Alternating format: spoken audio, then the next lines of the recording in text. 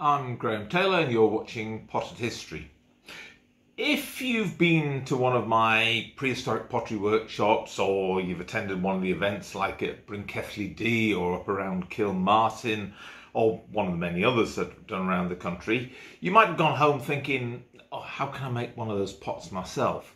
Well, you can, and you can get the materials fairly easily. You can get clay from most craft shops and art shops and things like that, and you can even dig it in your own garden. But if you do buy it, what you're probably going to get is something nice and smooth and even, and it doesn't have much tooth to it, doesn't have much grit to it. But what you need for making prehistoric pottery, especially if you're going to fire it in an open fire, is you need really quite gritty pottery, or clay. Don't buy the sort of clay where they tell you it's air drying or these sort of plasticized modeling clays like Das. What you want is natural clay. So go to a proper craft shop, get proper potter's clay. What I'm going to show you how to do is how to ruin this perfectly nice smooth clay. Now I'm going to show you how to make it so that it will work in an open firing, and then in the next video I'll show you how to fire the pots yourselves. Now what I've got on the table here are some crushed down old pots, what we call grog. Grog is just old pots that have been crushed back down again, not the sort that you get in your kitchen, but the sort of pots that have been made in a traditional Neolithic Bronze Age way. We've got sand here as well, really useful addition to the clay. We've got some gravel, quite gritty stuff. This happens to be stuff from a local quarry. And what I've got here is some wood shavings. Some finer of the type you might get for your pet from the pet store. So this is loose shaving, wood shavings. If you're using something like hamster shavings, it's a good idea to put them through a garden sieve if you can. Something just to give you a finer material. This is really a little bit on the coarse side. Yeah, you can use it, but it might leave quite a lot of cavities in your pot after it's fired. This will also leave cavities, but they'll be tolerable. And you can, of course, also use fine sawdust if you've got it. So whatever material comes to hand, something nice and fine, and you can give it a rub through if you want to. These are all materials which I add into clay, and I'll explain why. When you fire pots in your open fire, moisture has to escape nice and easily out of that clay as it heats up without blowing the pot apart. The coarse clay allows gaps and little niches through which that moisture can escape. And the organic material that's often in natural clays and is removed from the commercial clays that you get, that burns out at quite low temperatures and does the same thing. It allows you to get that moisture out of the clay, and that's the reason the sawdust's there. So let's have a quick look at what we're going to do with this. Usually these powders are quite dusty, so I tend to add a bit of moisture to them when I'm adding them to my clay. And I'm taking some of the grog here, some of the crushed down old pots. Now don't crush down the things that come out of your kitchen. But if you've done some experiments in the past and you've fired them and they haven't worked very well, or they've broken or whatever, it's a good material to add into your clay. So what I'm doing to that is I'm wetting it down a little bit, and now I'm going to start to knead this into my clay. And to knead it, I normally would stand up. So let's get into action with it. So kneading, folding the clay over with the material underneath it, will help it to work into the clay. So I'm using the grog first. I'm actually going to add in all of these ingredients. So we'll start with some grog. We'll add a little sand. So I'm going to take some of that sand. Again, I'm going to wet it down a bit first. Apart from anything, the material itself dries the clay out, so we want to keep the clay moist to work with. So this dry material, I don't want it to dry this clay out too much. There we go. Get some sand in there. I'm going to get a bit of this really coarse grit. Now this is going to make the clay really gritty. There we go. Some of that. And this I might have to really work that in. There we go. Pick up a bit more of all of that. This is quite a small little piece of clay, but that's ideal if you're making small pots for your experiments. Add a bit more of that in, and a bit more of that in, and a bit more of that in. There we go. As you can see, this is a lot of material going into this. Don't add just a bit. Get it really gritty. There we go. And then last of all, I'm going to take some of this sawdust, or shavings. If you've got a hamster at home, this is probably the sort of thing that would have gone in there. Now, people in prehistoric times and Anglo-Saxon times in Britain would often add organic material to their clay in the form of animal dung. I'm not suggesting you do that, and this is the sort of substitute for that, is this sawdust. There we go. Add all these things in, and it acts as that, what we call an opening material. It opens up the clay, allowing moisture and things to escape.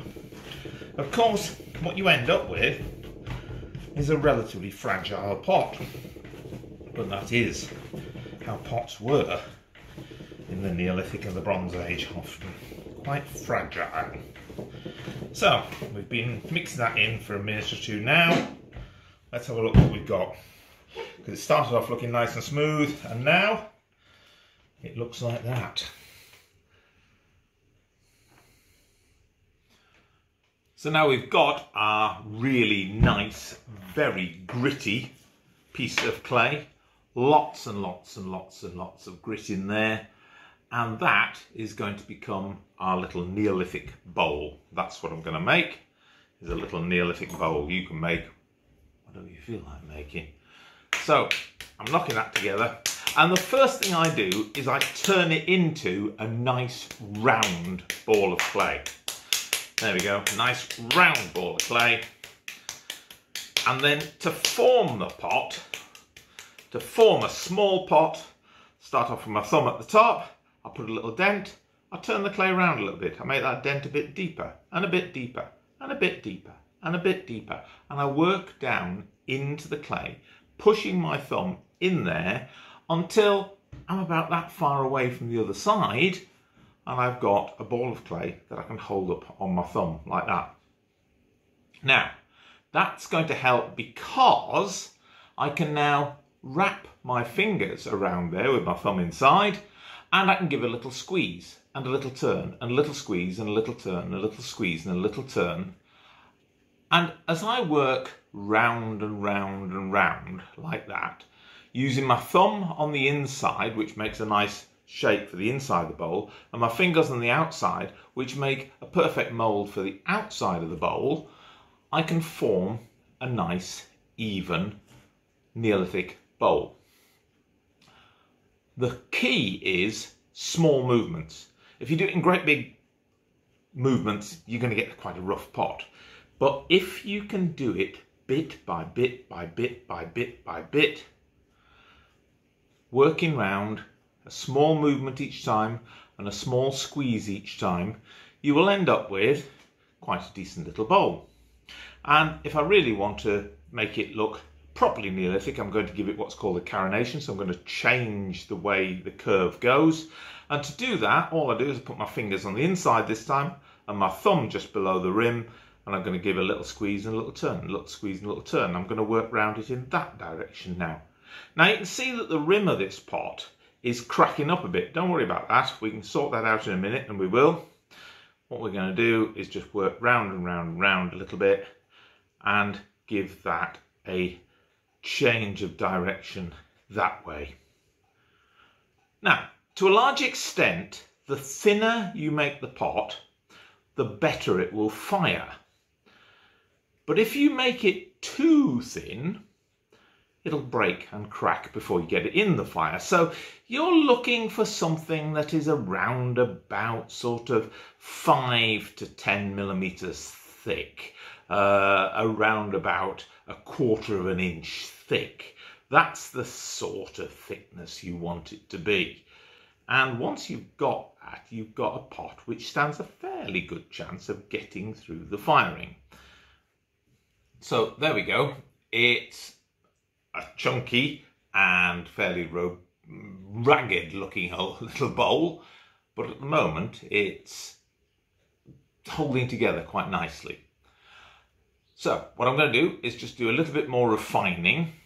I'm going to just work around that, and I'm just using my thumb to actually squeeze round the edges there, and then I can work into there with my finger, turn this into a nice little bowl all the way around,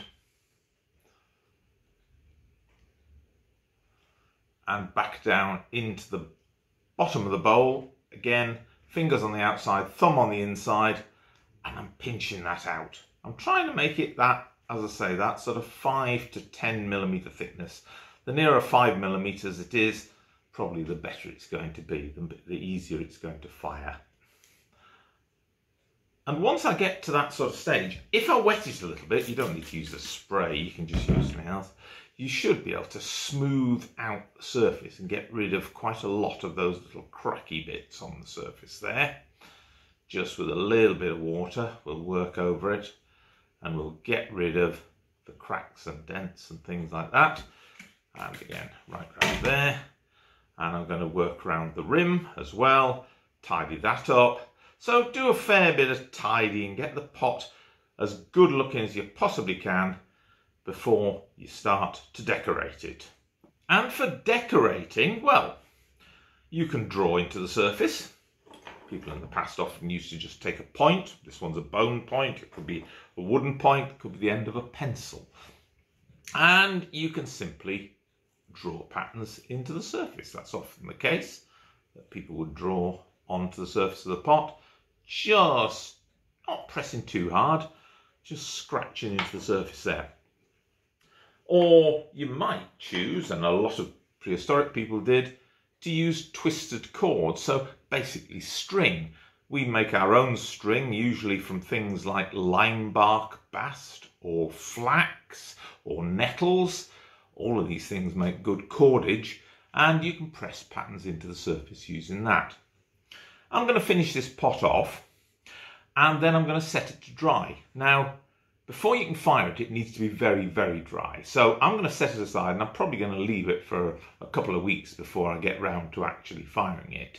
So put it on a nice warm windowsill, leave it there, let it completely dry out. There's no rush. I've known people wait for a couple of years before they've fired some of their pots. And I'll show you how to fire it in the next video.